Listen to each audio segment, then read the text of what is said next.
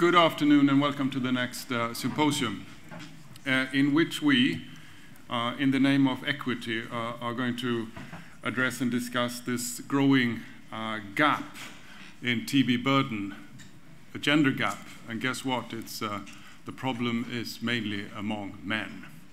Now, I'm invited to chair this session, but I haven't really done much research in this space, so I wonder why I'm here. It may be because I'm working for the global TB program WHO, and some people have criticized us of only talking about the TB problem in women and children and forgetting about the agenda for what turns out to be the vulnerable sex, in this case, namely men. It may also be that I'm this token person from the vulnerable community. You know, nothing about us without us. So here I am, representing this vulnerable group. With this, I'll hand over to my co-chair, Liz Corbett. Thank you very much. Thank you, Gunnar. So we have got, I hope, a very interesting session. This is a topic, I think, that will be, you know, it's on the up and up. We're hearing very much similar stories, both from TB and HIV, and for an infectious condition. Obviously, even if you're only worried about women and children, you have to be concerned if transmission is coming mainly from men. Just to quickly mention that our first speaker, who was giving his patient's perspective, Timur, has been held up. He's here at the conference, but he's been held up being much in demand in another session. And so we'll start with our second speaker. And as she's my PhD student, Knut's going to introduce her. And just quickly saying we got one emphasis on quantitative. So this is mathematical quantitative, and it's followed by a focus on qualitative, and then a program experience of implementation from Nigeria, before wrapping up with advocacy and a gender tool from Colleen. So then, formally, I have the pleasure to invite Dr. Catherine Horton, who is a PhD student at the London School of Hygiene and Tropical Medicine in London. Please. Thank you very much. And thank you to all of you. Oh, I need to get my presentation. Okay, there we go. Right, so thank you to all of you for being here and for your interest in this topic. As I begin, it is quite disappointing that Timur's not able to be here.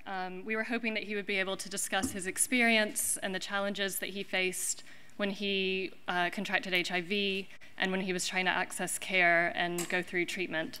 And it's disappointing because his perspective as a man is often missing from discussions of gender and TB. It only takes a glance at gender-related documents to recognize that he and other men like Cedric and Ambita, who spoke in the inaugural session, are missing from gender-related priorities. Although men may be mentioned, the greater focus is generally paid on women, and they're the ones about whom detailed information is provided.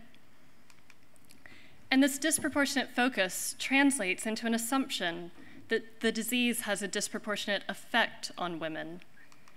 And so priorities focus on improving research among women and increasing case detection and monitoring, again, only among women.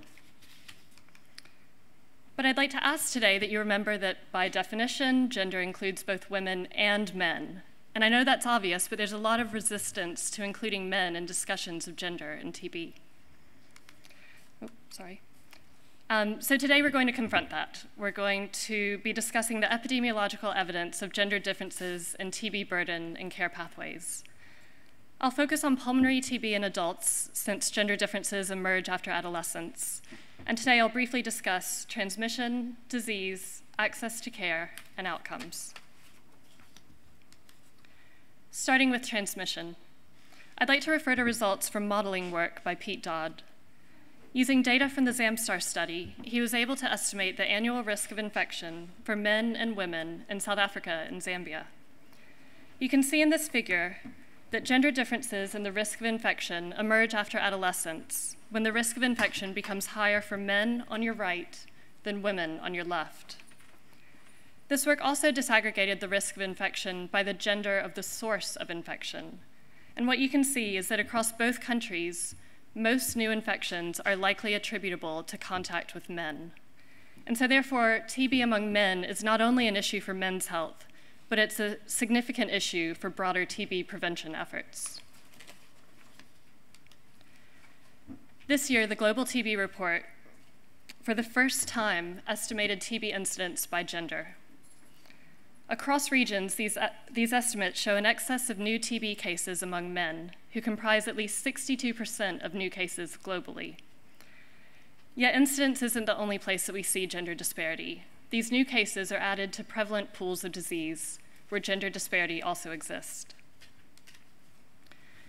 Earlier this year, we published a systematic review and meta-analysis of prevalence surveys conducted in low and middle income countries between January 1993 and March of this year. In our analysis, we found strong evidence that the prevalence of disease is higher among men than women.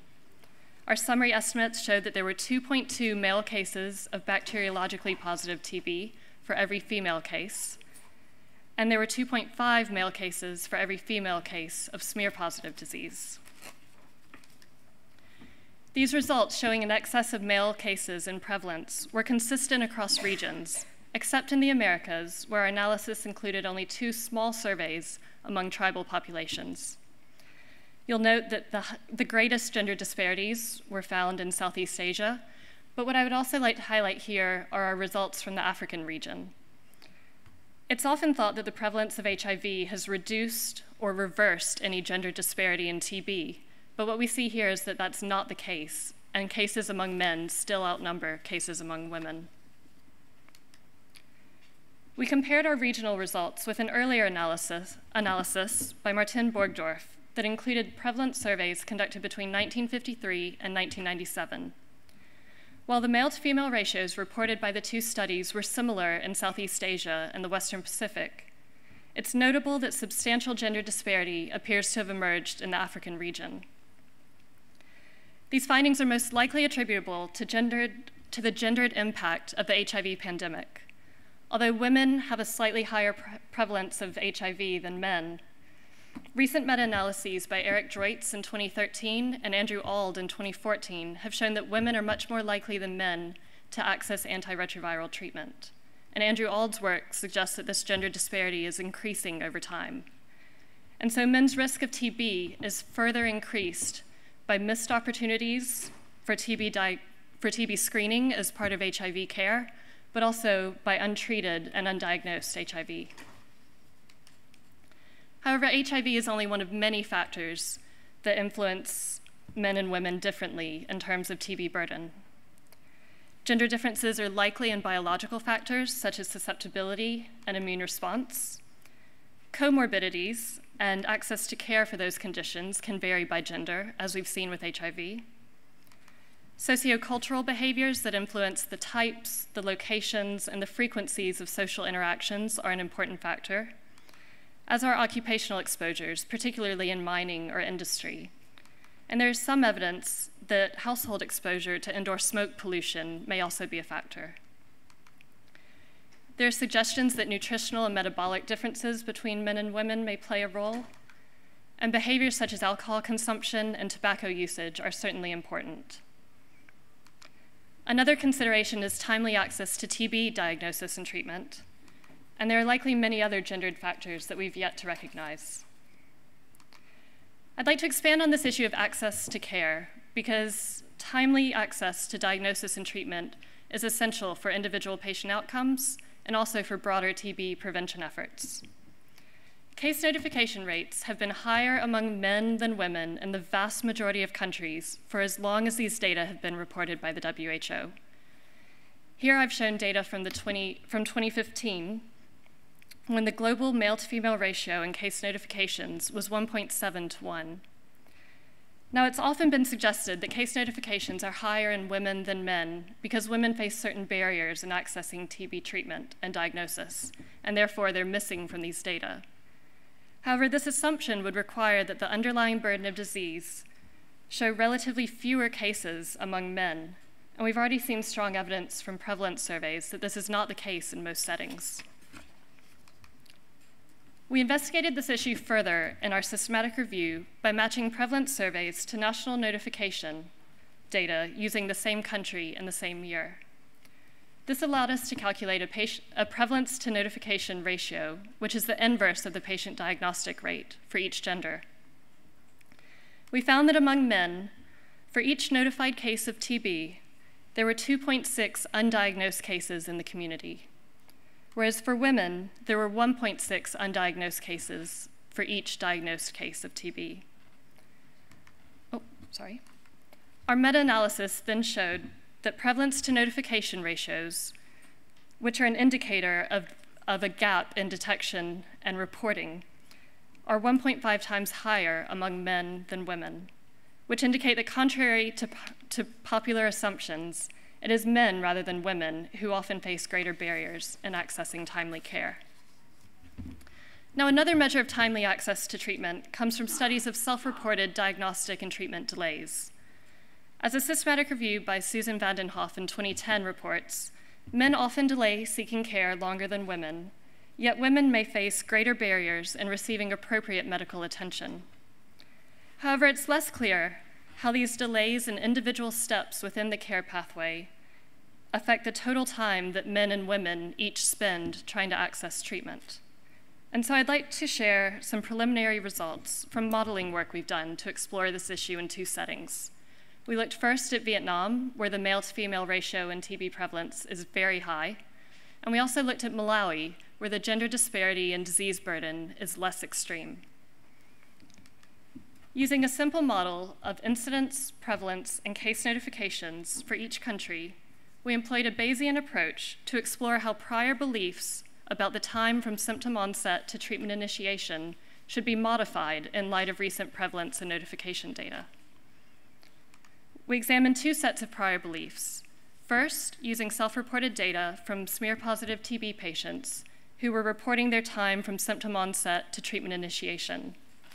These data were similar for men and women, perhaps slightly longer for women in both settings. We then used prevalence to notification ratios, which are equivalent to disease duration when the model is at equilibrium, as it is here. These estimates are much longer and show more substantial gender differences. Our preliminary results suggest that self-reports, shown in the dashed lines in the top two graphs, substantially underestimate disease duration in both Vietnam and Malawi, much more so for men than for women. Prevalence to notification ratios, shown below, provide a much more appropriate estimation of disease duration in this model. But what's notable here is that regardless of which prior beliefs are held, posterior estimates are comparable, showing that men and women both experience long periods of undiagnosed disease, but that on average, diagnosis for men comes about a year later than it does for women in these settings. Of those who are able to access TB care, gender disparities are also apparent in disease outcomes, and here I focus solely on epidemiological measures of outcomes. Women are more likely than men to adhere to treatment, and they have better treatment outcomes. Yet TB remains a leading cause of mortality for both genders, both men and women. In 2015, there were over 1 million TB deaths among men, and there were nearly 500,000 women who died from the disease. The gender disparities in TB transmission, disease, access to care, and outcomes are not insignificant. There's strong evidence that the prevalence of disease is higher among men, that often men face greater barriers in accessing care, and that among those who do access care, treatment outcomes are worse among men. And so men are an underserved, high-risk group that can no longer be ignored. The Global Fund has said that gender equity means fairness of treatment for women and men according to their respective needs. The evidence shows that men's needs are great and they are not being met. And so gender equity in TB will not be achieved until this is recognized in gender-related priorities and strategies are adopted to improve men's access to diagnostic and treatment services. In closing, I have no conflicts of interest related to this presentation, but I would like to acknowledge collaborators and co-authors on this work, especially Peter McPherson, Ryan Hubin, Richard White, and Liz Corbett. Thank you all for your time and attention.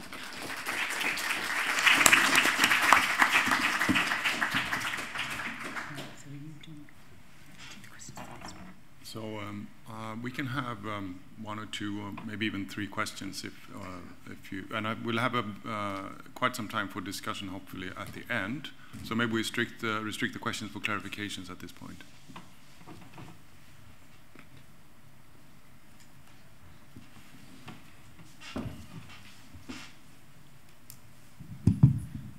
Hi, I would like to know what are the specific barriers that you think the men have. If you can just discuss more that, and also if that they are different than the one than women.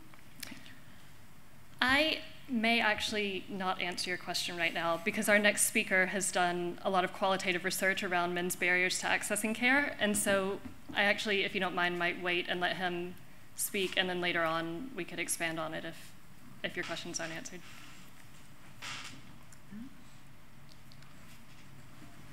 Okay, so we go on. Lovely. Oh, one more question. Catherine, thank you for the presentation. My name is Lucky from Malawi.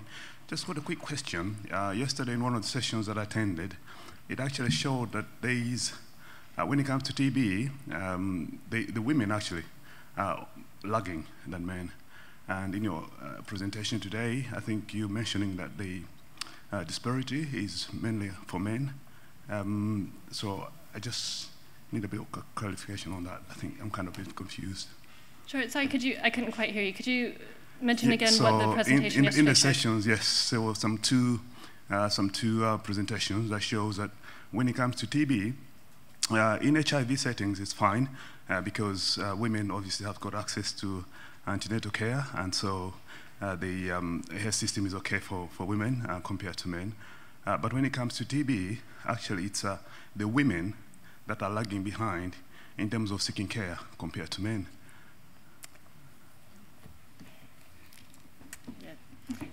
So I think we hear this perspective a lot. It's generally thought that in conversations of gender, it's women who face greater barriers, and we've heard a lot of evidence suggesting this. I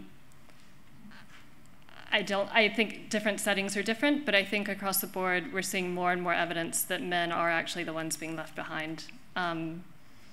With all the prevalence surveys coming out showing greater barriers to care, with prevalence to notifications, certainly women do face great barriers as well, but I think we're seeing across regions that often it's men left behind. I don't know, I wasn't there for the specific presentations yesterday, so I don't know exactly what the evidence was that they were presenting. Lovely. Can we move on to our next speaker then? And as Catherine said, I hope some of your answers may be addressed by Jeremiah Chikavora, who is a postdoctoral social scientist working with HSRC in South Africa, and a Wellcome Trust fellow for this particular piece of work.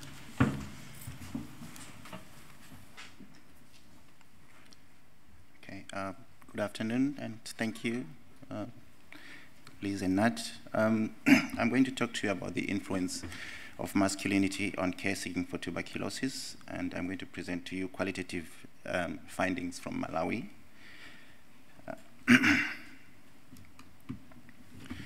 So we are getting more and more robust evidence that men experience higher and earlier mortality than women, as Catherine just presented. And the latest round of reporting by the WHO shows that men contributed 5.9 million of the 10.4 million incident TB cases in 2015, and this is compared to the 3.5 million for women. As Catherine also said, male gender is a risk factor for late diagnosis for tuberculosis and treatment, and also for death while on treatment for both tuberculosis and HIV.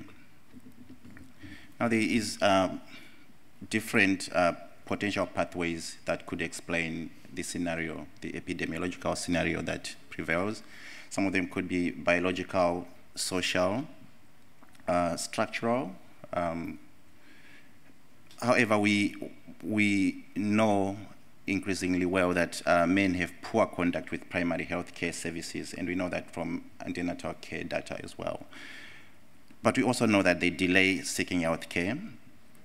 And a review that was done by Van Horn recently shows that men delay seeking health care, but women face greater diagnostic barriers, and that could be attributed to women having more contact with health services and reaching providers more, but reaching health providers who are less qualified. It may also have to do with the manifestation of symptoms that differs between men and women, so that perhaps women, the algorithms that are available are able to detect TB better in women. Also, to further complicate the scenario, this gender scenario, is the conversations that have been happening that medicine has evolved around the male body. So perhaps we see differences based on how medicine treats the two sexes differently. Okay. Sorry about that. Sorry. Okay. Now, our study aimed to understand the reasons for the high levels of undiagnosed TB among men in the community, and this study was done in Malawi. And we intended to use the information generated to start thinking about what possible interventions can be done to address this issue and to facilitate men to engage with healthcare. We use social constructionism, which is a body of theory that applies historical and cultural lens to analysis. So it sees the world as constructed through daily interactions, and it acknowledges that there are possibilities for multiple creations of the world with meanings, knowledge, power, being plural, but also being contradictory. So as used by Cornell in gender relational theory, social constructionism will hold that masculinity is also multidimensional, that it operates in a complex network of institutions. It also involves the interaction of men and women at very local levels, but at broader social levels, at broader national structural levels. So various levels determine how gender is created and how it manifests. So it's interwoven with historical factors and also structural dynamics. Just to give you a bit of context about Malawi, it is one of the poorest countries globally. It ranks 173 out of 188 on the Human Development Index. It has a high burden of both tuberculosis and HIV, and 71% of TB patients in Blantyre, which is the city in which we did this study, were also HIV positive. The case detection rate is about 43%, as in 2015. Malawi is also fairly strong in terms of its public health standing. It is a well-organized but basic health services that are free at point of care, and it is committed to the principle of public health approach. So 61% of all people living with HIV are on medication, on ARVs. So in order to understand this problem, which we didn't quite understand, we only knew that men delay seeking care, we decided to sample different people, different categories of participants. We included chronic coughers who had not sought care. We also included tuberculosis who had just been diagnosed, and community members and healthcare workers as well.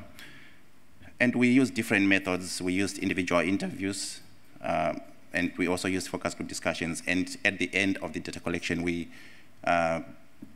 conducted a workshop, a 3-day workshop with various stakeholders to reflect on the findings and help us think in terms of what they mean and how they can help take the agenda forward.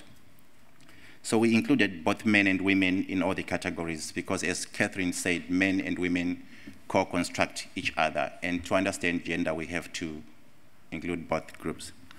The first theme that I'm going to mention that emerged was theme of control, which emerged as a key representation of manhood. So the image of a man in control was represented as a man who is a competent provider, one who is managing his own affairs alone, independently, one who is able to control and oversee his wife's sexuality and movements, but basically one who can have oversight over the domestic space. But in this context where there was prevalent poverty or limited resources, this was one of the threats to men's ability to be in control as expected or preferred. Also, the expectations from extended family being burdensome in terms of providing support, illness, unemployment, and also women needing to go out of the domestic space in order to help generate resources, and in some cases, engaging in extramarital sex. So from masculinity literature, we are aware that when men's masculinity is threatened, they respond in very specific ways. And one of them would be to publicly display strong strength even during illness, or to re-emphasize the strength of the male body, including seeking care when very ill, or just embarking on demonstrating that one can be self-reliant, intensively focusing on work and generally relegating health. The second theme that emerged was the theme of the provider. I mentioned it in passing, but I'm going to focus on it slightly more. Now, men were expected to be material providers to their families, but also in this context where collectivism is valued, where people value sharing, it was also important that you are able to attend to other people's needs that are close to you. Now, in the end, this also threatened men's ability to achieve this. You are responsible for many people, the conditions of poverty, the pressure arising from family expectations, but also that just the economic uncertainty means that in order for you to be safe in the future, you ought to share with others in the present. So there was a lot of pressure on the men. And how do they deal with this? In order to be able to provide, they were not expected to consider their health issues ahead of providing. It was said you cannot afford to acknowledge a headache and lie down. Otherwise, what would your family eat? They must do any type of work in order to raise income. And men opt to continue working even while sick. And the job insecurity, if you don't go to work, then your job is insecure and you can be offloaded. And so, in addition, they also will not have time or resources to seek care. So you end up prioritizing feeding the family, buying food, rather than seeking care. The next few slides are going to show you some of the voices from the participants that indicate some of the issues I've mentioned. The first one is showing the significance of being a material provider, but also the challenges that men face. So it was said most men don't measure up because employment is scarce. A lot of people are suffering. Men don't have ways to get money. But what challenges did they also face from the community, from the other people, from other men? They are in big trouble if they don't provide adequately, or they fail as providers. They are humiliated, taken for being useless. You lead an isolated life. Also, a marriage breaks down. There's no respect to you from your children. This slide is speaking to how illness in this context led to functional impairment, and how one ends up being unable to demonstrate that they can be independent, and you are now expecting other people to do things for you, like bathing, eating, and yet you're a grown-up. So just how much a threat illness is to masculinity. And if you're a head of family, it's like this man was saying, it's been complicated. Ever since he had been ill, the way this family was eating had changed compared to in the past. The way of getting money had changed, and you can see the frustration that he's expressing in the quotation. And he says, it's not the way we eat, no. I don't eat the way I used to. And what this also means is that men become afraid of going for health care where they may be confirmed to be having TB or HIV. So the first person, the first participant said there wasn't time, and then he moved on quickly to then say, oh, I didn't have the courage also. So you can see even how they explain themselves.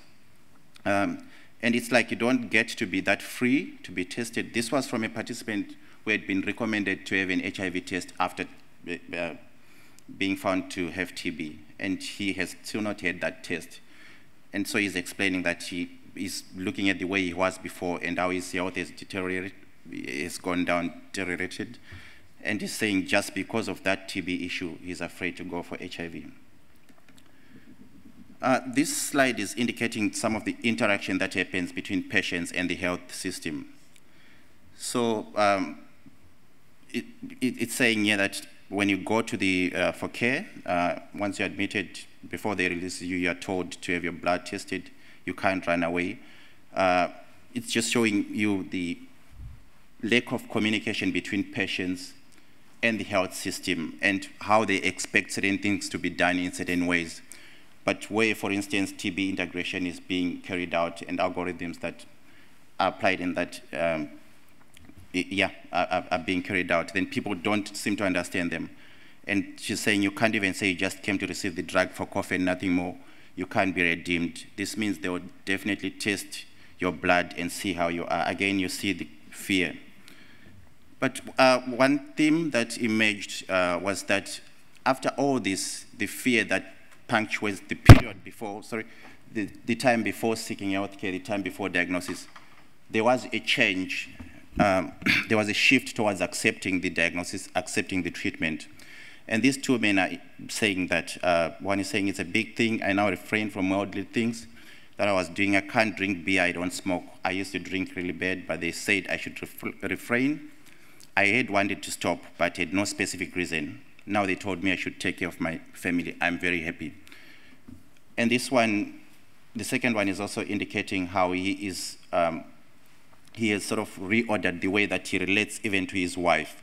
And he's saying when he got his medication and instructions on the way home, the wife said, this is your chance, now you can be chaste. And he continued that whatever she tells me, for instance, that you will not leave this house, you should first go and have a bath, I obey. So these are some of the changes that happen. I'll just quickly go through this slide. What I wanted to show you through these pictures are the impressions that we get when the word masculinity is mentioned. We see people that are violent, people that are irresponsible, that are hypersexual. And the slide on the lower left was taken from a health facility in a public display area, and it's showing a woman being beaten. In all slides, almost all of them, a woman being manhandled by the men. So these are some of the things that, the impressions that we get when masculinity is mentioned. But through those narratives, we miss how men experience vulnerabilities in their private lives, as the data have just shown. And I think this is what is very important. So when we had collected the data and when we did the workshop, a sort of model emerged that gave direction in terms of how we can move on. So this model had 3 components. For instance, the first one was that it was important to improve men's capacity to access formal health care, including by training health staff to become more aware and receptive of men's needs, dedicating special days for men, setting up mobile vans, and also dedicating special times and algorithms for men at primary care facilities. Also working through workplaces in order to reach men so that their time for pursuing health can be freed. The second component of this strategy was that we need to pursue awareness of TB and advocate for men's wellness, for instance, through community sensitization, but also consider introducing a men's wellness day, holding seminars, participatory workshops, throughout communities. And the third component was that there should be strengthened interface between communities and healthcare providers. There seems to be a gap where healthcare workers do not seem to explain quite clearly why they do what they do. And this was demonstrated by the woman who said, once you present, you are not sure what's going to happen to you. So there seems to be a gap, and it seems critical that that gap needs to be addressed. So in terms of the way forward, I think what this data are saying is that there is need for complex interventions that have synergistic pathways and where we can expect multiple domains of effect to emerge. And so basically moving beyond simplified interventions, but considering complex interventions, and also continue to understand and address men's vulnerability and its manifestation and how it links to health in different contexts. The manifestations of gender differ in different contexts, so we need to continue to do research at local level to understand all this in order to be able to address these issues in the different spaces. Also, we need to think about reviewing health delivery strategies with a focus on communication styles, how health delivery is laid out, and operating times in order to cater for men, but also think about finding men where they are, including by focusing on workplaces as well, and tailoring counseling so that we are able to capture and retain clients at all stages. And so instead of simply prioritizing those that we think deserve to be attended to, once people present, we need to attend to them so that we retain them throughout. Because from the data, we can see that sometimes men present when they are not when they are not even very sure that they want to proceed to the next phase. So once you close them out, they go and they go away for good. So we need to be able to try to retain those who present in the first place. In closing, I would like to thank the funder, the Wellcome Trust, and my collaborators, Liz and Graham Hart and Nicola Desmond, and the participants in the study, and everyone who supported it. Thank you so much.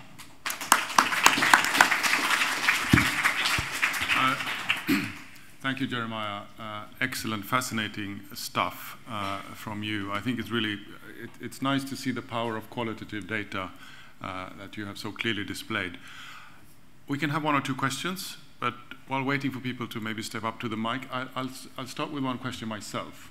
I followed a bit the qualitative literature at the time where there was a strong paradigm around an assumption that the male-female ratio being high was the access barriers that we heard about in the first presentation.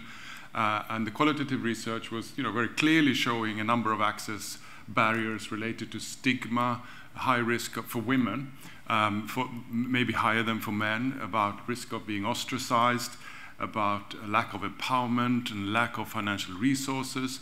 And I guess you have reviewed that literature as well. And your presentation is focusing on the barriers for men. So the results you get is related to the way you phrase your questions. So maybe just a comment or reflection from you on whether you are concluding that the barriers are worse for men, or if they're different than those that women are facing.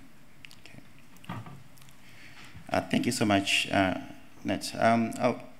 In answering your question, I'll just refer to my personal experience before I left Zimbabwe. I took my son, he's now in university, to a primary health care facility. And my wife, who was always taking my son to this specific clinic, was not available on that day. And the nurses were like shouting, they literally shouted at me, like, "What are you doing here? Where is the mother? We want to see the mother of the children, not you."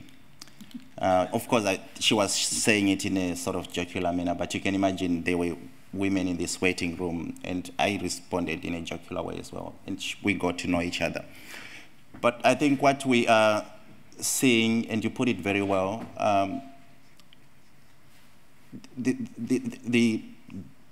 what is coming from the data, these different sort of different ways of looking at the vulnerabilities actually show the way that we live, and they show how much gender is constructed in a very complex way. And so just to put it in a very maybe simple way, men and women experience different vulnerabilities. And I think that's the message that I'm trying to put across. But what happens is if you focus on one dimension, you focus on men, what is happening epidemiologically at the community level where the men are staying undiagnosed or where the men are defaulting? They are infecting not only other men, but the women that we are working on. So I think what this conversation should drive us to is we are missing an important segment that we need to understand more. But certainly they face different barriers. Some of them are the same, but some are different, and we need to understand those differences and those similarities. Thank you. Any more questions? Yes, please.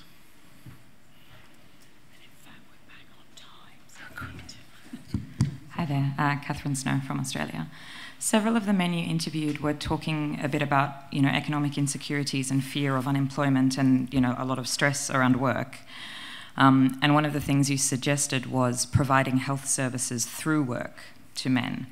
And I'm just wondering whether in the interviews that's something that the men expressed a desire for, or whether perhaps there are some risks there in terms of providing healthcare to men through their employers, and then perhaps that threatening their employment if it's clear that they're unwell. So what did the men kind of feel about that? What did they have to say about it? Okay. Take it. Okay. Thank you so much for the question. I think one of the things, maybe to just say Malawi is very high rates of informal employment, almost very, very high, almost near universal unemployment. I think what I was thinking about was a lot of the men say they don't have time, and I didn't show this slide, but there was one taxi driver who was actually dismissed after missing work, and only when his employer realized that after dismissing him, about 3 weeks later, the guy was now really sick, and I think it's because he didn't have income anymore. Then he came and apologized to him.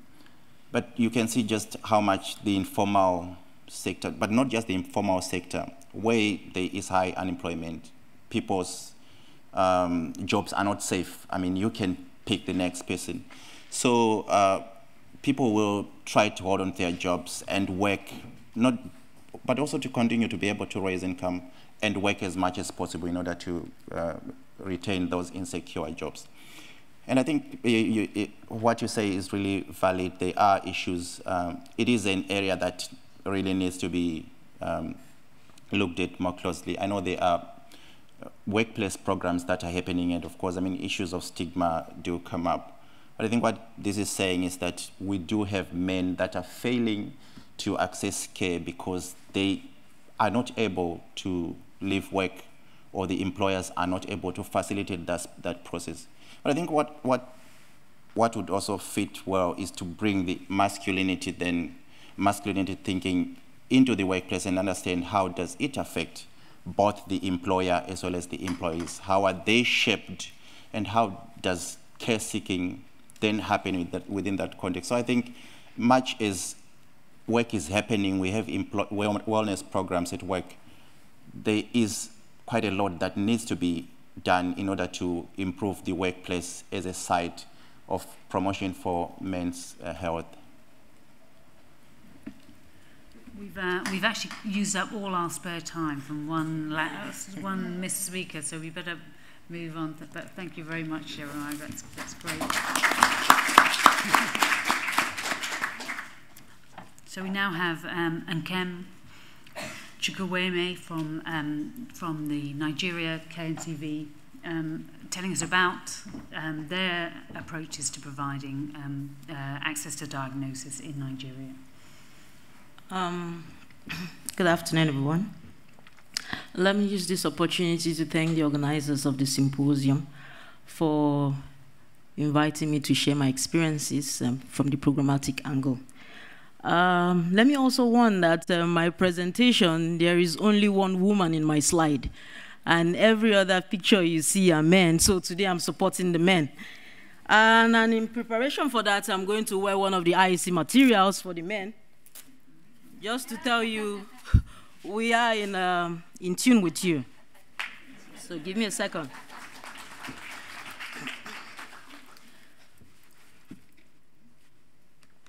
So this is my background outline, which would include the background, objectives, and the methods we applied, as well as the strategies. We'll take a look at some of the preliminary results that have come out, and then challenges which we faced, and in conclusion, what we recommend.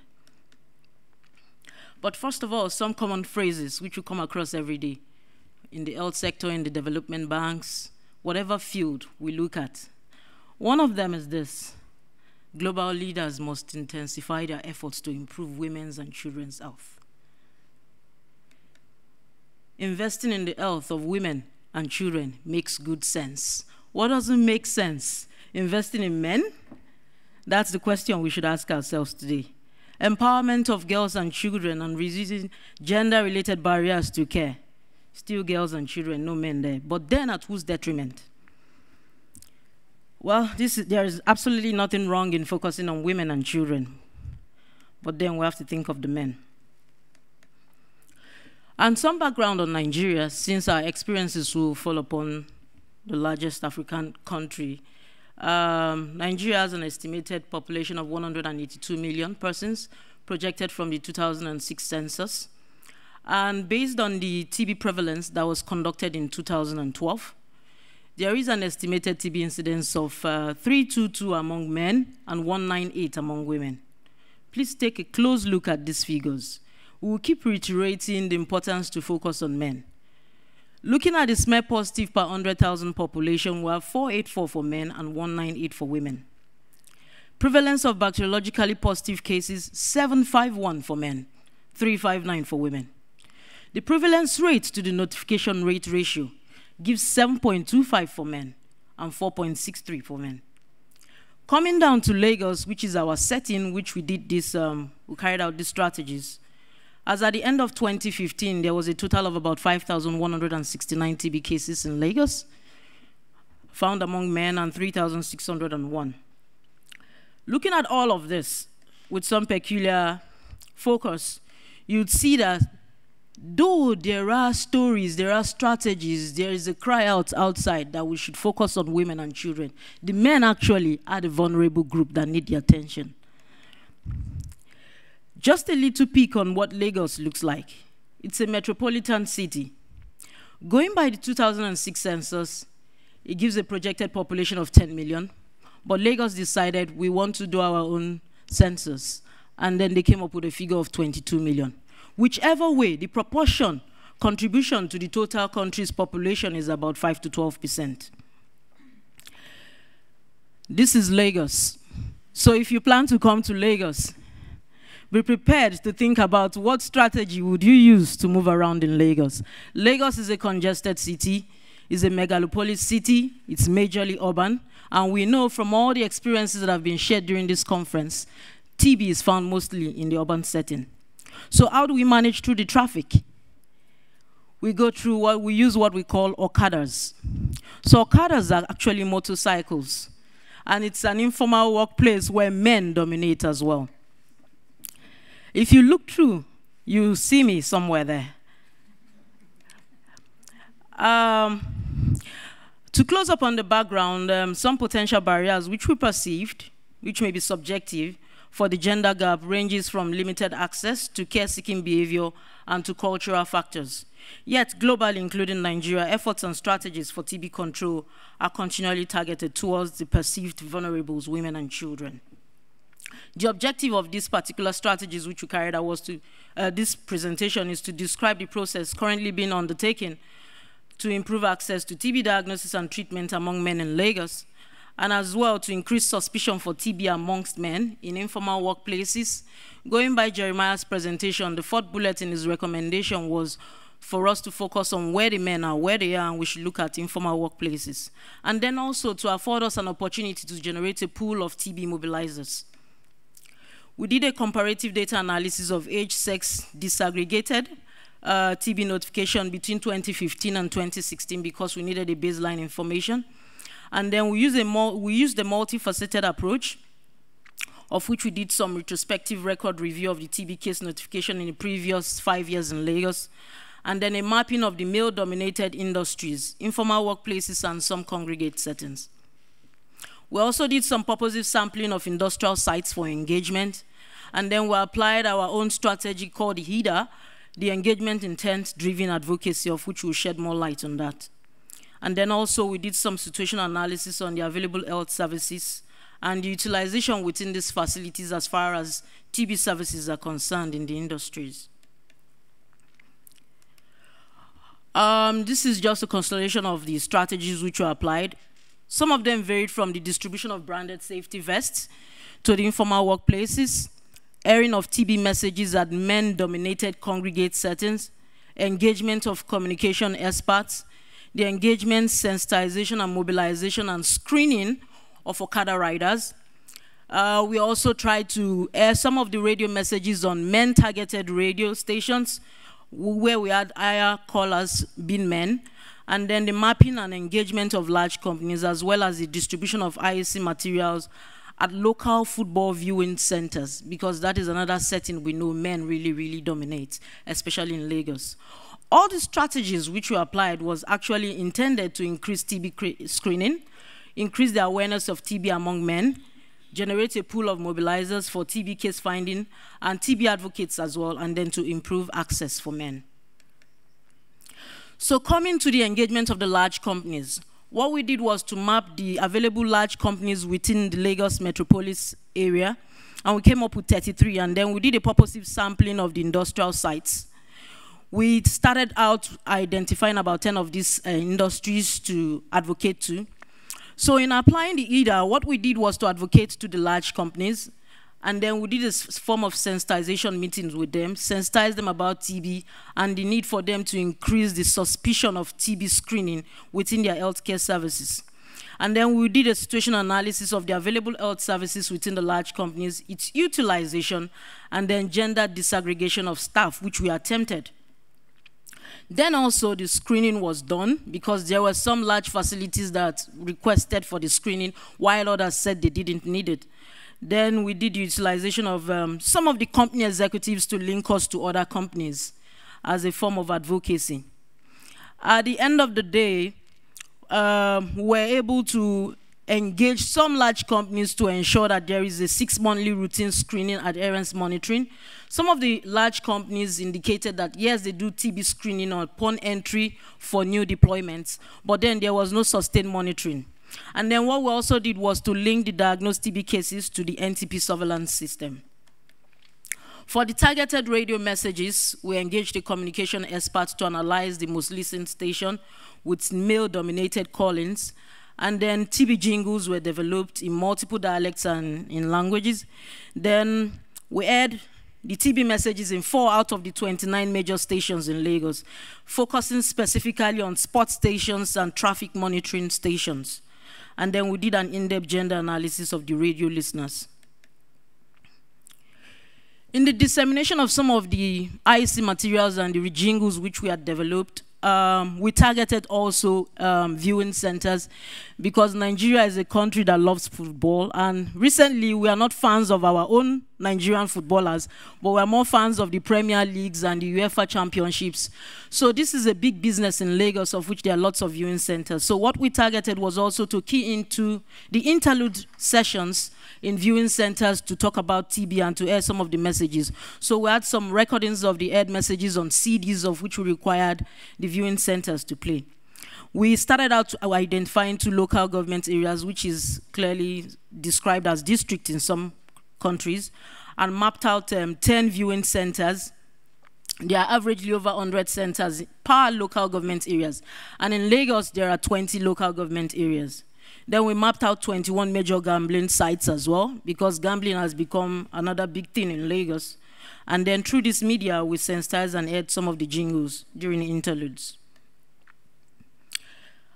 In the engagement of the Okada riders, in Lagos, there are 377 community wards, And in each of these wards, there is a unit of Okada Riders Association.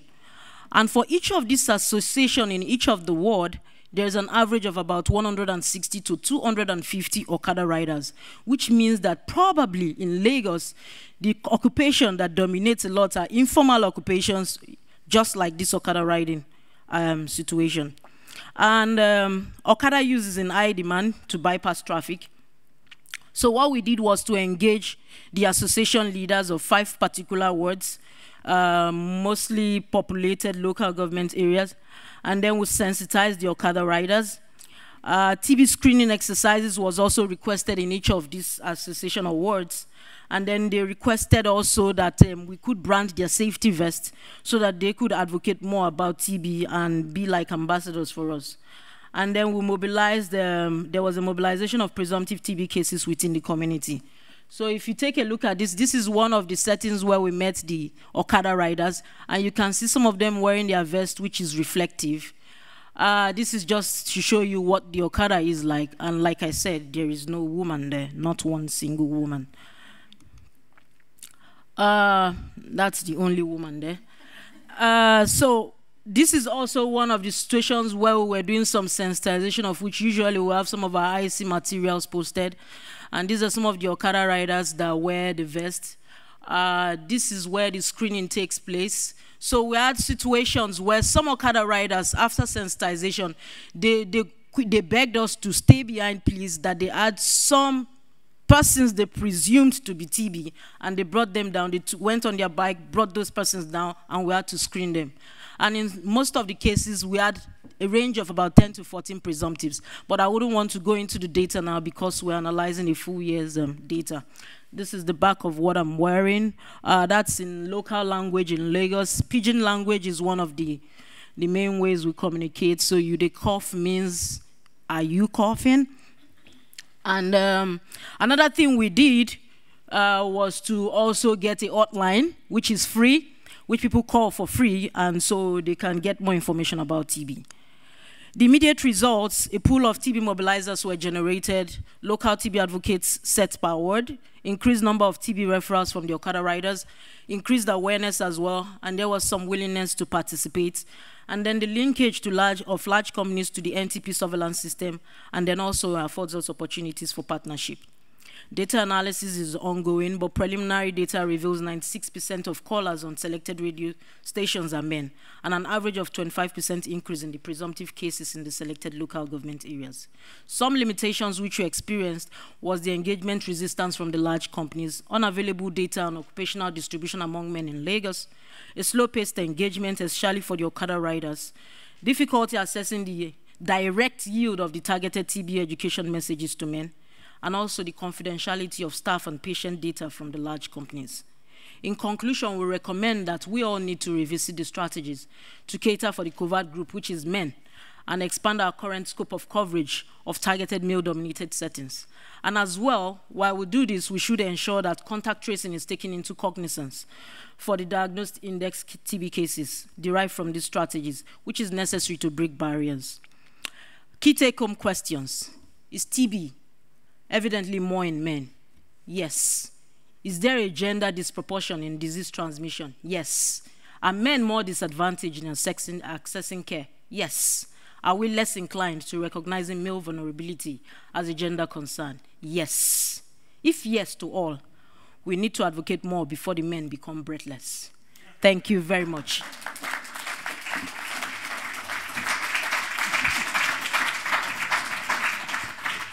Thank you, brilliant. Thanks for showing how to take epidemiological observations and qualitative research into action. And we're looking forward for the final results from this intervention.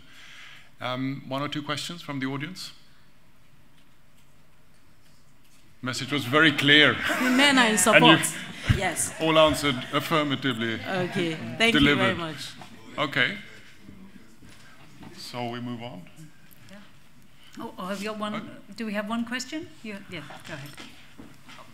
Just a very quick question. I would like to hear what's the most biggest challenge to mobilize the Okada rider for the screening?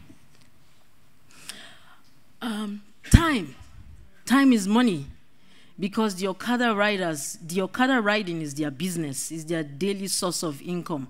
So getting them together was one of our biggest challenges. Meeting the executive leaders of the association was not a challenge, but the executive leaders pulling the Okada riders together was one of the major challenges. But I think over time, as we got them to become TB mobilizers and advocates, they began to understand their role in it, and they actually communicate with other wards within Lagos State. Thank you very much. Thank you.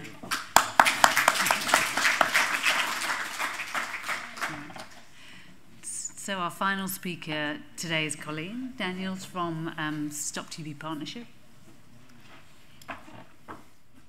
So I'm going to, we've heard some wonderful examples of in-country results from studies and from some programs. So what I'm going to do now is take it back out into a broader picture, into the larger context of what we're talking about here in terms of human rights and gender. And then I'll finish with a tool that can actually help you to get the results that we're talking about.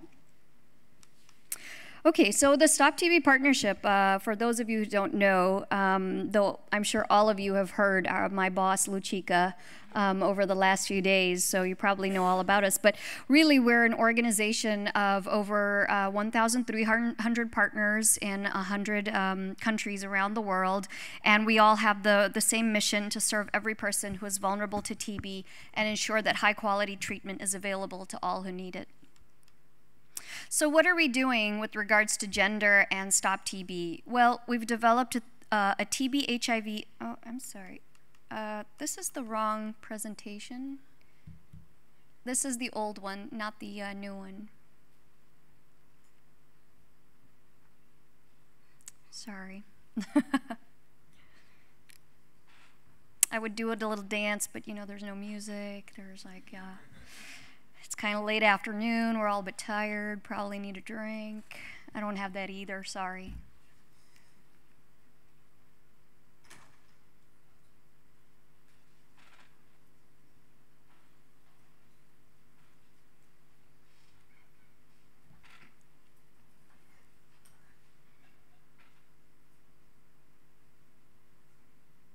Yeah? Okay. And we're cooking with gas. Okay, so human rights. The human rights, equality-driven, gender-based approach to TB, which is grounded in international, regional, and domestic law, is really our strategy moving into the new global plan, the paradigm shift. These laws recognize that all human beings have equal human rights, regardless of their nationality, ethnic origin, sex, race, religion, or any other status, and are built around core human rights principles. So human rights in TB has not really received as much attention in terms of our global strategies to end TB as they need to. And however, they're no less important. We have gotten to a stage where we have more TB than we ever thought. We have more deaths than we ever thought. We have more missed cases than we ever thought. And if we don't start changing the way that we address TB, it's just going to get worse every year. And that bleak report from WHO will get bleaker. So unless we actually start looking at human rights, at community engagement, at gender issues, we will not do anything to change TB.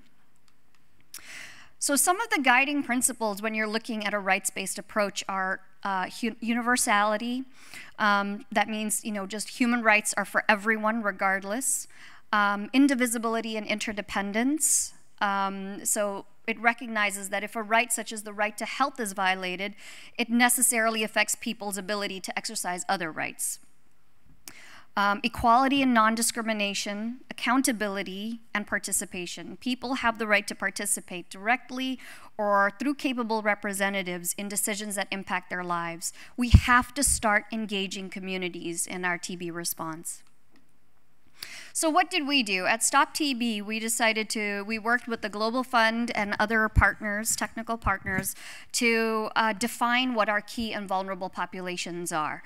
And we use 3 components. So the first one is people who have increased exposure to TB due to where they work or live. So for example, minors, prison workers, healthcare workers, Okada drivers, and others, people who have limited access to quality TB services, and people who are at increased risk of TB because of biological or behavioral factors. So, for example, immunocompromised people, people living with HIV, people who have diabetes, and so on. So from that, we looked at those definitions, and then we said, at a global level, what are some of the key and vulnerable populations? And we had the first ever meeting of key populations in November last year in Bangkok, Thailand. And from there, we defined some key populations, and we developed technical briefs around these. So we did it for minors, children under 5 years old, mobile populations, which include migrants, internally displaced peoples, and refugees, people who use drugs, prisoners, rural populations, and urban slum dwellers. And we have 2 more coming out on healthcare workers and people living with HIV. So these are to give people examples of what a key and vulnerable population can look like. But what we're doing now is developing a framework and a tool so that countries can estimate the size and burden of TB in their key populations, because it is country specific. This is not something that at a Geneva level I can say to you, these are your key and vulnerable populations. You have to be able to determine that yourself. And sometimes it could be something where you might not think of it. So, you know, when I was doing a TB program review in Philippines, we realized that actually fishermen are a key population. And I talked to several of them, and one man over 20 years had TB 6 times. Because they go out on the boats, after months, they come back, they have the cough, they have TB, they start treatment, but then they go back out, they don't finish the treatment, and so on and so forth. And his became MDR TB, and at the end, he couldn't work anymore. So it really does depend on your country context. And these are just an example of what some of the guides look like. We have recommendations for various groups across the board. So we're also developing a legal environment assessment tool to look at what the policies and legislation is in a country, to be able to determine what are the barriers, human rights barriers, what are some of the human rights barriers people face on a daily basis that we don't even think might be a barrier or might be a human rights abuse. We're working with the judiciary, so lawyers and judges in different countries, to bring them together with people with the disease, implementers and donors, so that we can raise awareness, so that when cases come to their courts, they recognize them. And it also then gives us an opportunity to look at litigation from occupational hazards. So if you're a healthcare worker, or and you know, we know that healthcare workers have 6 times greater risk of getting TB than the general population. And we're developing a TB case compendium, because we don't have that. It's non-existent. So this is looking at all the cases of TB around the world, so we can show precedent. So when it comes to gender, what we did is we worked with UNAIDS to develop a TB/HIV gender assessment tool. It's now been conducted in Lesotho, Niger, and Namibia. And I wanted to just talk about this a little bit, because you know, what we're really looking at is, what are the specific tailored interventions that we need to have for men, women, girls, and boys, right, to address gender issues, so that we can create gender sensitive and gender transformative interventions.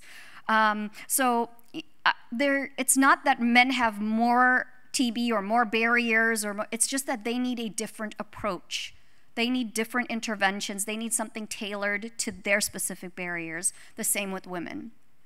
So for example, in Niger, we were asked to do an assessment there, because we saw notifications were 70% men, 30% women. And we would normally expect a 60% men, 40% women, something like that. But when it's 70-30, it's like kind of like a red flag goes up. And what we saw was that more men were able to go, because they had that freedom of movement, whereas women didn't. Women relied on a male, for example, to pay for them to go to a service. They had to wait for someone to take them to a service. When they got to the service, a lot of them actually didn't get diagnosed, because it was culturally inappropriate to provide a sputum sample. So, you know, how do you hawk a loogie if you're a lady, right? It's not appropriate in, well, any civil society, but that's what we have to do. And so it's about raising awareness about these issues. With men, we notice that a lot of them might get to a health center, but if they have to sit there for 3 hours, that means it's back to what you talked about earlier. It's time is money. They're not going to do that. They might come to a health facility, but they don't stay to be diagnosed. Or they get medicines, but it means that they can pay for this amount, even if it's supposed to be free, and it isn't in some places because there are other costs. Then they don't do that.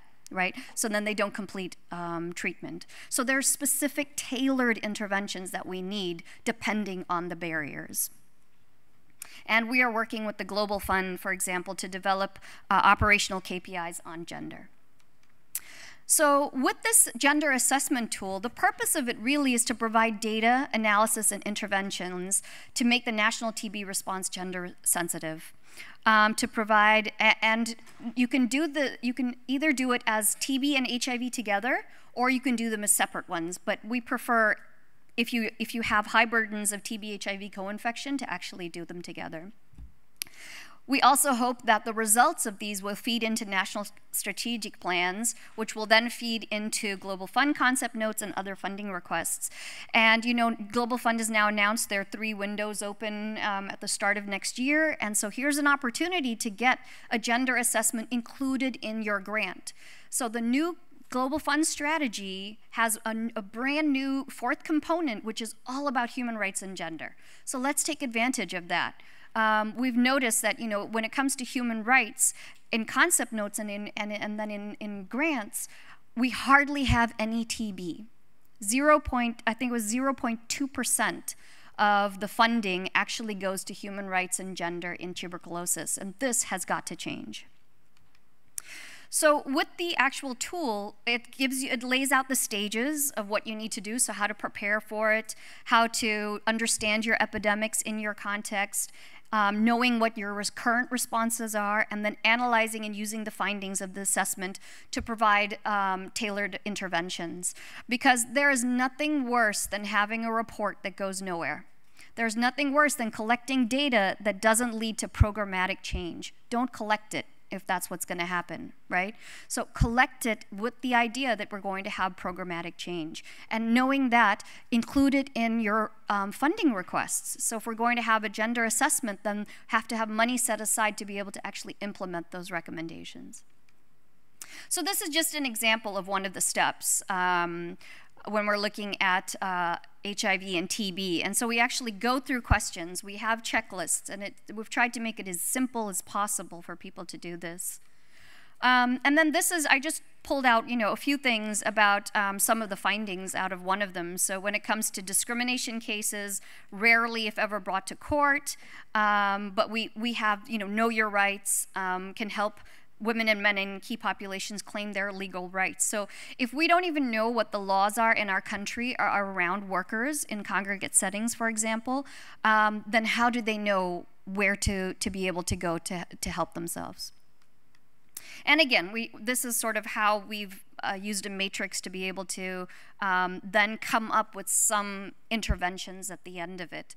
And of course, that will depend on where you do the assessment and who you're talking to and what information you're looking at. But thank you so much for having me.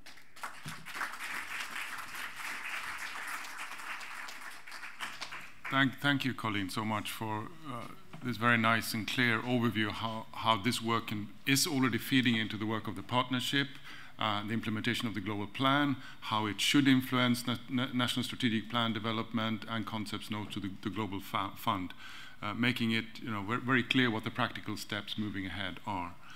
At this point, we have a bit more than 10 minutes for general discussion, but maybe first questions to Colleen, and then we'll open up questions and comments to the whole panel of presenters.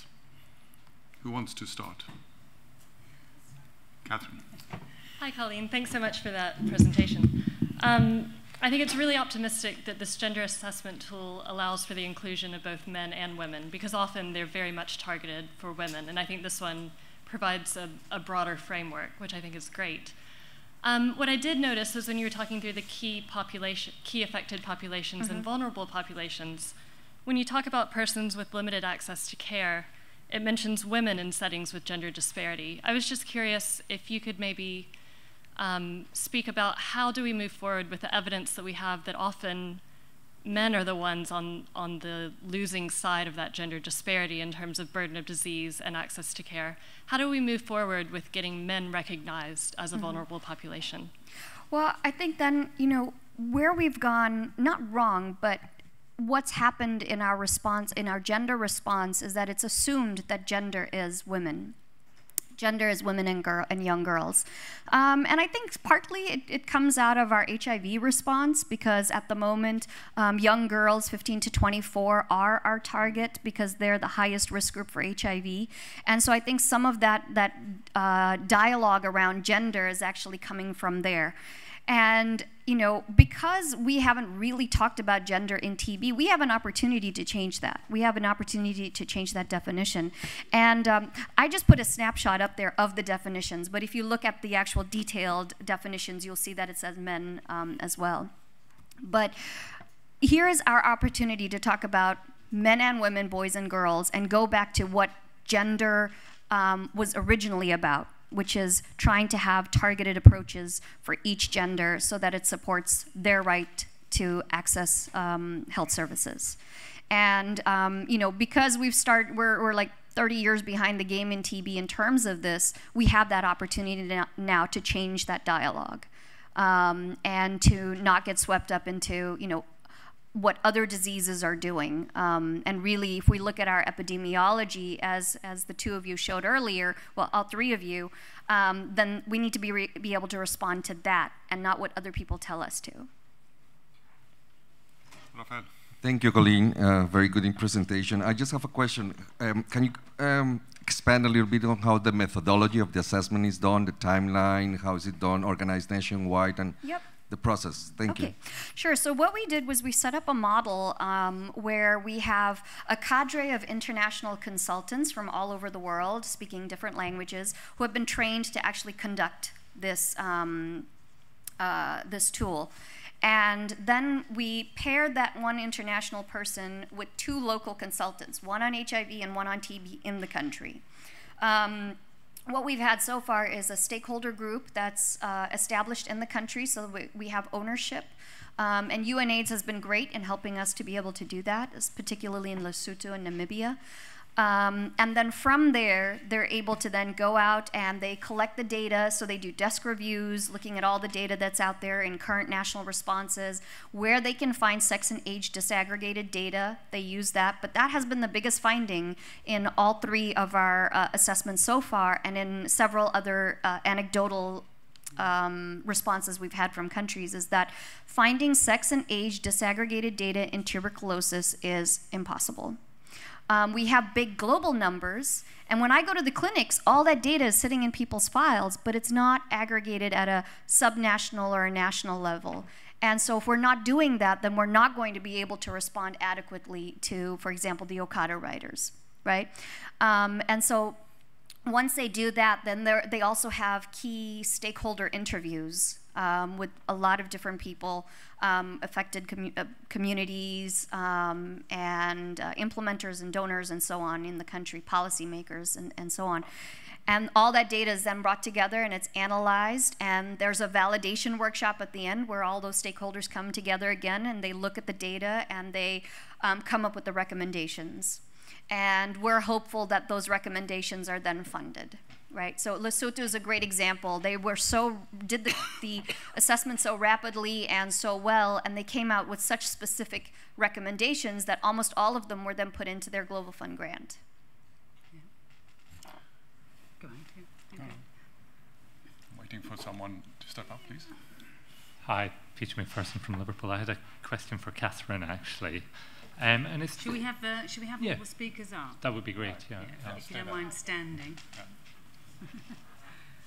So I was just wondering if we do have kind of analogies from other diseases with a long symptomatic period that are often stigmatized. Have we got data on prevalence or an access to care disaggregated by gender?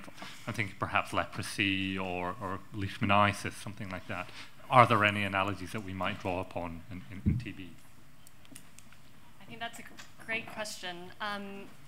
And I don't know. Yeah, I'm not sure there's anyone here. I mean, I think HIV is probably the one that we can draw the greatest analogies with. But that would actually be really interesting to look into those diseases as well. I don't know.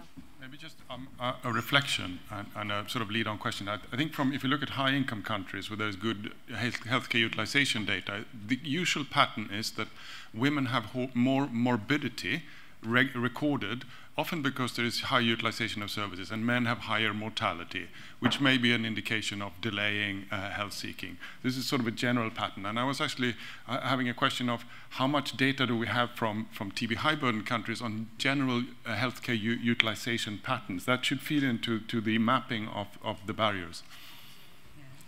Well, thank you very much, Gidado from Nigeria. I think mine is a comment, but really very nice presentation from the three ladies supporting men. I think throughout this conference, there is another thing that is coming out as an opportunity in looking at issues to do with men. Are we dealing with access, or are we dealing with alternative access? Are they going to where we are not there? So I think it is very appropriate for us now to integrate patient pathways into our discussions.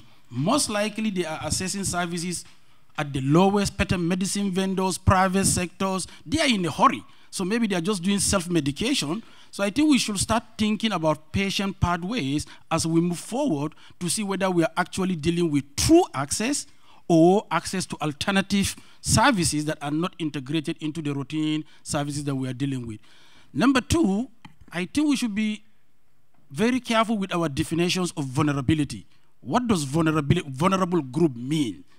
I think we need to really, if we say men are vulnerable, are we talking about real vulnerability, or are we talking about limitation to access? So I think we need to be very careful with the concept of some of these definitions. Thank you. Yeah, I just come back to your, you know, I mean, for me, from my perspective, what we need to do is stop creating situations where patients have to bend to the program and what the program needs are, and we should actually be having programs respond to what the person's needs are. And so it's not about alternative therapy pathways, but it's about changing the way that we operate, right? Exactly, to the needs. For example, the Okada riders, they're not gonna come into a health facility, but we need to go out to them. So why don't we put our health facilities where people actually are? Why don't we have outreach in the football viewing centers and so on? That should be part of our programs. It should not be an add-on by a donor. This should be part of our everyday work, and that's what's not happening. Hi again, my name is Han, and I'm from the United States, but currently working in Nigeria. Also wanted to thank all the presenters for your excellent presentations. My question is actually probably directed to Catherine. I'm just wondering, what kind of data evidence do we have regarding gender differences for MDR-TB, as well as TB-HIV co-infected patients with regards to burden and care pathways? Right, so starting with MDR, we basically don't have much data. So when we were doing our review on TB prevalence, we tried to also look at MDR prevalence. And when you look at the way that data are reported, they're not disaggregated by gender, and so we weren't able to assess differences there. Sorry, remind me your second question? It's with regards to TB, HIV co-infected patients. Yeah, also unclear what the differences are. So we certainly know that in many places HIV prevalence is higher among women. It's not clear, though, if either gender is at greater risk of co-infection than the other, or the TB HIV outcomes, also a bit unclear whether one gender has worse outcomes. Certainly we see among men less access to HIV treatment, less access to TB treatment, and so therefore likely worse outcomes, but evidence on that is sparse as well. Just a comment sort of in response to Peter's question. I think probably the model diseases to look at are actually outside infectious disease, and coming from a high-income country, I would look at the discussions that are happening now around cancer, particularly colon cancer and skin cancer. I know in Australia there's a big gender lack in terms of access to care and mortality in men just waiting forever. And also in male mental health and male suicide, there's a lot of discussion now about how do we facilitate men's access to care and how do we get men talking about these issues. So I think there are models out there, but they're not in the global health space necessarily. Yes, I'm Merete Takstrand from LHL International in Norway. Thank you for nice thought-evoking presentations. I'm wondering if you have any data regarding the general prevalence among the general male population as opposed to high-risk environments that we are aware of, like mining sector, prison sector, uniformed forces, and things like that. I think that there are quite a lot of targeted interventions in those sectors specifically. It's opposition to what we're saying? Yeah. Yes, I had. So, I mean, for us, that's one of the things that we're advocating for, is for us to actually collect data on our key and vulnerable populations. So, for example, we don't really know about we know a little bit about minors and we know a little bit about prisoners, but we don't really know, for example, mobile populations, and we don't really know about urban slum dwellers or healthcare workers, and we don't have that by sex and age disaggregated data. So that's something that we're definitely advocating for, and where possible in a country, we really urge you to do that. Maybe to add to this, part of the strategies we're also bringing on board, which was starting with a couple of states, is to focus on urban slums in the mining sector, silica production and all that. And probably maybe the findings we'll get from that will also share, and it will give us an insight of the prevalence in men. Thank you. So let's have a final question. Our time is actually up, but one more question, please. Hello, I'm Leslie Hill from Scotland, and I've done some work on men's psychological distress when infected with TB and their households.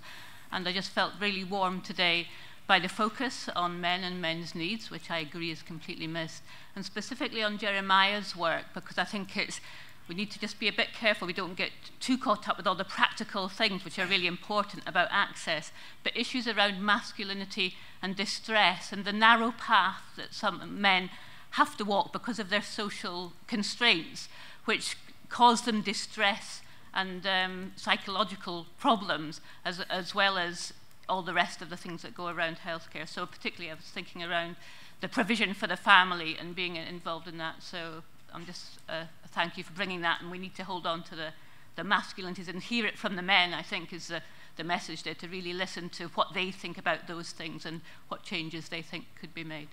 So, thank you. Okay, yeah, thank you so much. I think that sort of feeds into the earlier question about what is vulnerability, and I think it just shows the complexity of looking at all these, but certainly what we would want to strive for is to not leave anyone vulnerable, whether psychologically, physically, and men are powerful, and part of that power is also what makes them vulnerable. So we need to sort of understand that complexity. So we want to understand when they are powerful, but when they become vulnerable, and then attend to them in that kind of context so that we pull them out and we can promote them, but they can also be a pathway to promoting broader community health. Okay, thank you. It's time to wrap up. I'd like to thank all the presenters, and we'll just wrap up with some, not conclusions at all, but just a reflection. And I'm going to put a provocative question, but not to the panel, for all of you to go home and ponder upon. Often when we identify vulnerable groups, the response includes a number of really practical things that are usually about improving access and reaching out to the vulnerable groups with the proven interventions that we have. And much less often we talk about addressing the underlying vulnerability itself.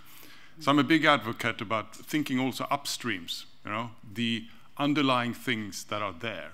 So maybe it's not correct to say we want to reduce masculinity in society, but maybe we need to think about the national strategic plan to address, macho hero culture among men, where all weakness and vulnerability must be hidden, and as a man you need to toughen up, pull yourself together, and get on with your duties, which is the mentality often ingrained in society. So think about that. Now, in this conference, everybody needs to declare a conflict of interest. So I should say, I'm from Sweden, okay. I will leave you at that with that thought. Liz. Yeah, very a very wonderful symposium. So thanks to everyone for coming, to the speakers for such thought-provoking and you know, just a different way of looking at such an obviously big problem. And again, I mean, I was just pondering as well that you know, I think men's reaction to their segment of the male gender that is in 20% of let's say the loser category. So like, you know, if you can use your masculinity and stratify it into quintiles, you know, there's going to be a 20% down at the bottom of men who are just very unsuccessful. And wherever I've practiced medicine, when you see those guys, you know, they suffer more than anyone else in the population. There's nothing given for them. They're the ones coming in, you know, still working with like arthritis, HIV, you know, they're like threadbare, their clothes are ruined, and they've got 2 kids, and they'll tell you, until I die, no one's going to help me, no one's going to look after the kids or take them off me. So again, and I think there's a mindset from men, you know, most of the men in health don't come from that bottom 20%. So again, I think there's some issues that men have to ask themselves about why are they being so harsh on their fellow men, and women seem to have a more sympathetic role to that, as I think again has come out very strongly from here. So it's actually quite hard for men, I think, to advocate for men for many reasons, but including, I suspect, a sort of Donald Trump mentality, if I may dare to say it. And yet that's, you know, as we've heard, health and human rights are universal. So thank you very much. Thank you.